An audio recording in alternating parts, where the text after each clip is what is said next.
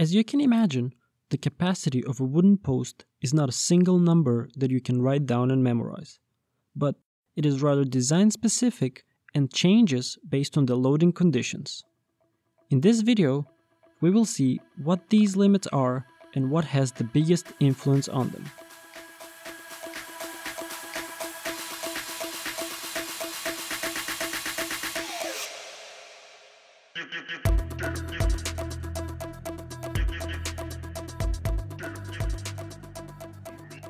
We will investigate a 4x4 timber post whose dimensions are 89 by 89 millimeters. But to understand the limits of the carrying capacity of a column, first we need to know how columns actually fail. In general, a column can fail in two main modes: buckling or material yielding and crushing. Material crushing can be seen only on short and stocky columns. This failure consists of the wood grains being compressed to the point where they start to wrinkle locally. Buckling, on the other hand, is a sudden lateral failure caused by a loss of stability.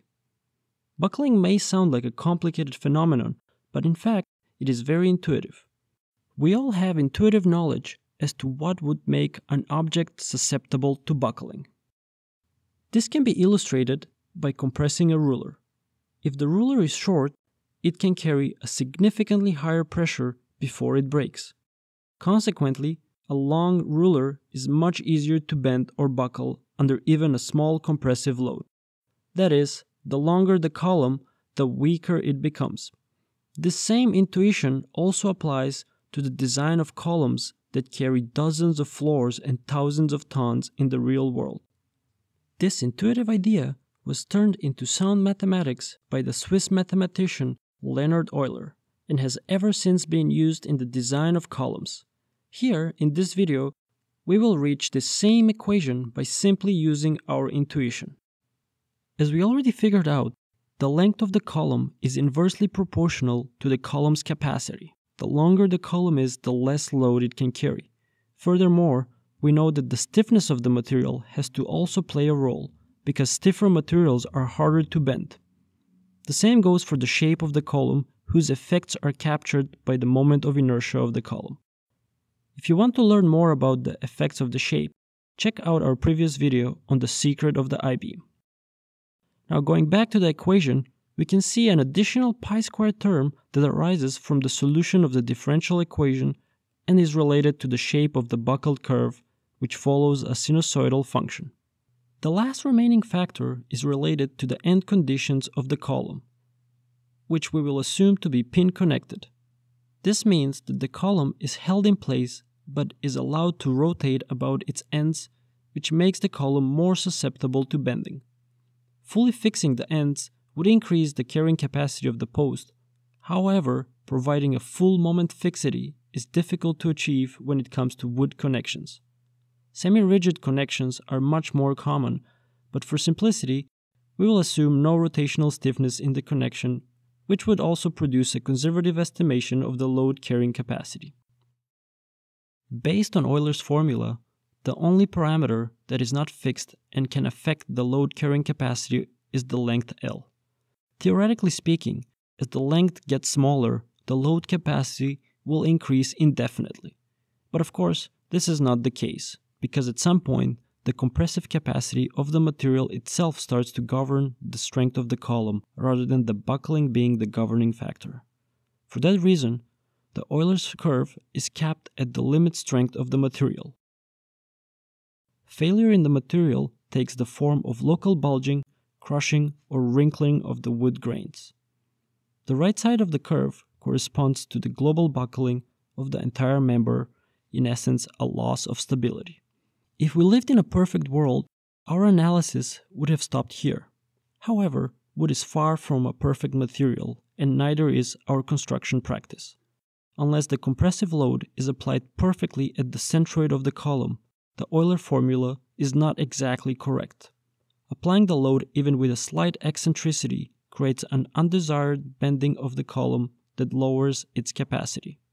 For example, applying the load only 10 millimeters off-center lowers its capacity by nearly 50%, when it comes to timber posts.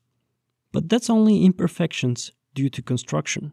The wood itself has many irregularities such as knots, warping, irregular grains, and so on.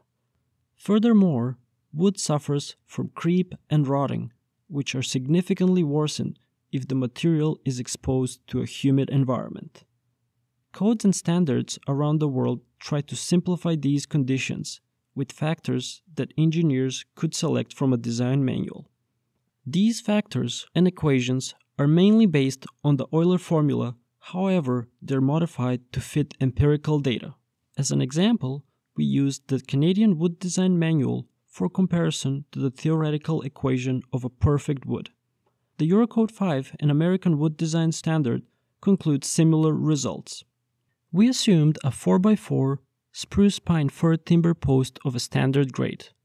For the viewers outside of North America, that is an 89 by 89 mm square post with a compression strength parallel to grain of 10.8 megapascals.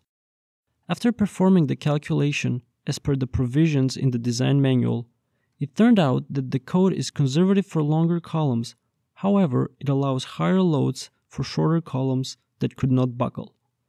This is because when buckling is not an issue, the material can be loaded past its yielding point but still away from its ultimate capacity, which is associated with a complete loss of strength. Any accidental eccentricity is not directly accounted for in the code, however, its effects are captured by sufficient safety factors built into the codified equations.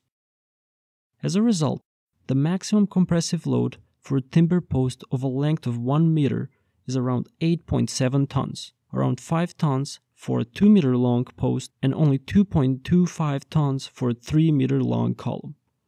These numbers clearly illustrate the effects of buckling for longer members subjected to compressive loads. As always, this video is a short and simplified version of an actual column design practice with its sole focus on the compressive load.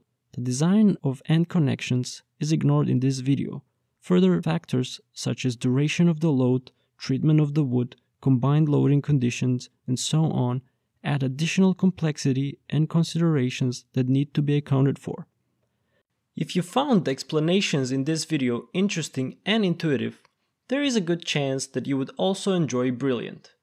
Brilliant is an interactive learning platform that helps you grasp complicated STEM topics through intuitive explanations and hands-on lessons. Engineering is really about an intuitive understanding of everyday phenomena. The courses at Brilliant are designed with exactly that purpose. They will help you develop a mindset of an engineer that will enable you to identify STEM applications in the real world. The interactive visuals and intuitive explanations help you understand why topics like algebra, statistics, or geometry actually matter, rather than just solving repetitive problems. Achieving deep conceptual understanding will enable you to comprehend engineering topics that may have seemed complex and confusing before. Head to brilliant.org/The Engineering Hub to get started for free with Brilliant's interactive lessons. The first 200 listeners will also get 20% off on an annual membership.